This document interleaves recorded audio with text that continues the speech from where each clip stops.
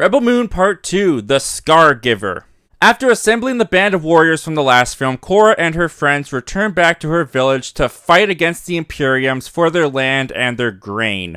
Or something like that. So when it comes to the first Rebel Moon Part 1, I didn't mind it. I enjoyed the sci-fi aspects of it. I didn't really get attached to the characters, but overall, I didn't think it was the worst thing Snyder's ever done, and I didn't think it was the worst thing to watch. But I did say in that review, when I gave it a week recommend, that we'll see how that holds up once Part 2 comes out. So now Part 2 has come out, and I didn't hate it. There's a lot of hatred over this movie, a lot of outrage, but for me personally, didn't hate the movie.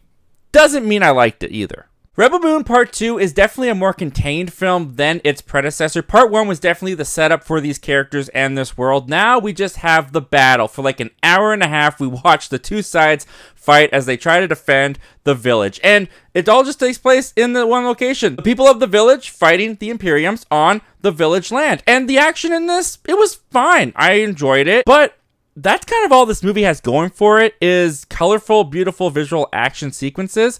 There's really nothing else that this movie offers.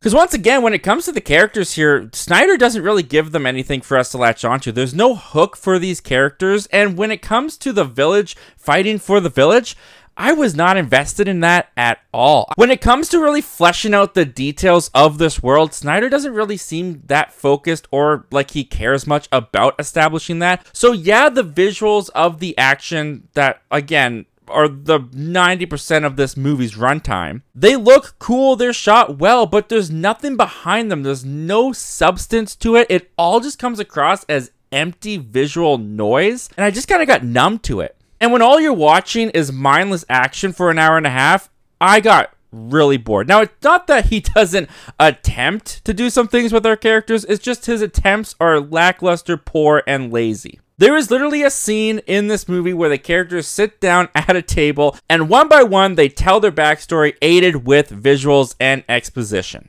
And by doing so, Snyder is trying to manipulate you into caring about their situations, but it's such little information with their backstory. It's only like a little snapshot into their tragedies.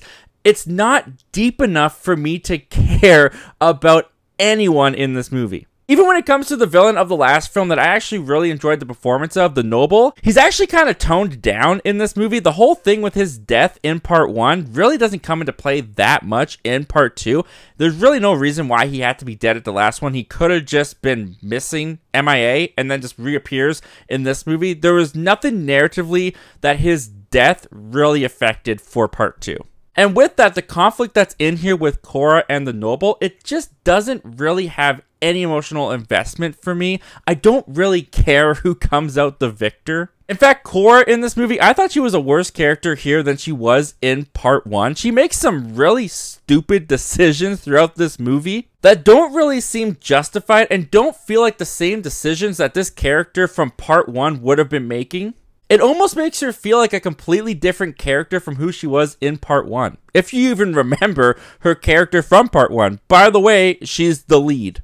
And they easily could have made this movie like an hour and 45 minutes if they had shaved like 15 minutes off of this movie, because this movie must have the Guinness Book of World Records for the most slow motion used in a movie. Now, Zack Snyder, he loves his slow motion. As if you watch Zack Snyder movies, if you're a Zack Snyder fan, you know he loves his slow motion. I thought he overused it in Part 1. I was not prepared for the slow motion in Part 2. It really drags the pacing of this movie. There are numerous shots of people just picking grain in a field in slow motion. I don't know if Zack Snyder was just using that to try to immerse you into how boring it is to pick grain in a field, but if it was, it worked. I was so bored.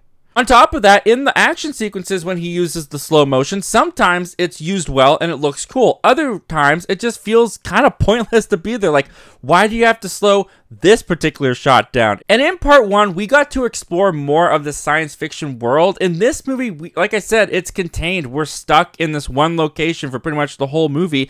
It makes it feel really small. It makes it lose that scale that the first part had, and it honestly makes it start to feel more like a TV movie than the Part 1 did. Overall, the problems that I had with Part 1 still remain here, and in fact, they're kind of amplified in this one. I didn't care about the characters, I didn't care about the conflict, and when the conflict is the majority of your movie, it just became so dull and boring. And yeah, the action looked cool, but it was so surface level. There was nothing behind it. There was nothing more underneath it. Did I hate watching Rebel Moon Part 2? No. But when you pair it up with Part 1, because Zack Snyder clearly wants us to be seen as a 4-hour epic movie, I don't think the journey was satisfying. I said at the end of Part 1, I was curious to see where they were going to go with Part 2. At the end of Part 2, they established they have an idea for Part 3.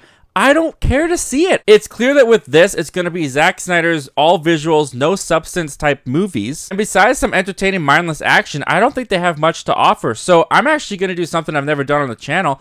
And I'm going to retrospectively go back to Rebel Moon Part 1 and Part 2 and collectively say I don't recommend them. They are weak, not recommends. They have some visual flair. They have some interesting visuals. But for the most part, the story and the characters and everything around it is just a little bit too shallow for me to recommend you wasting your time on. Anyway, guys, those are all my thoughts and opinions about this movie. Look, I don't hate it. I'm not going to be outraged about Rebel Moon Part 2, but it definitely isn't that great of a movie. But what did you guys think of Rebel Moon Part 2? Are you outraged by it? Do you hate it? Comment down below. Let me know all your thoughts and opinions about that, guys. And if you're new here and you haven't heard, we have a goal on this channel. We want to hit 4,000 subscribers. If you like talking movies, we do that all the time on this channel. We would love to have you join us and be a part of the community. Consider hitting that subscribe button before you make your way out. As always, guys, thank you so much for hearing me out, and I hope to talk to you guys again real soon.